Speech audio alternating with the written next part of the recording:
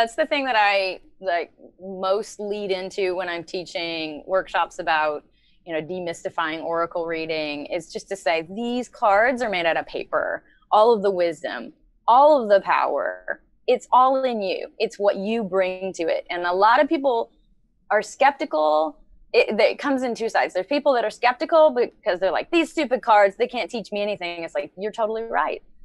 But they are a tool for you to inspect what arises in yourself. And then there's the other side of people that really, really over believe in oracles and think that there's wisdom that's contained in the oracles that isn't in them. And like, this is somehow going to tell the future, or, I don't know. Like for me, I'm not in a place to draw a card until I can get centered in my own self, in my agency, in my sovereignty, and feel like, this is a tool for me to inspect what's going on.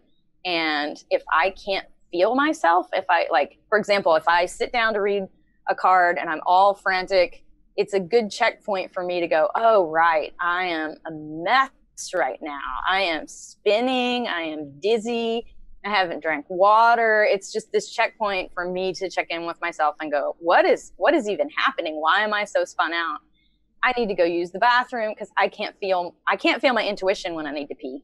I can't. I can't. It's too strong of a signal. I can't feel my intuition when I'm too thirsty. I can't feel my intuition when my blood sugar is plummeted.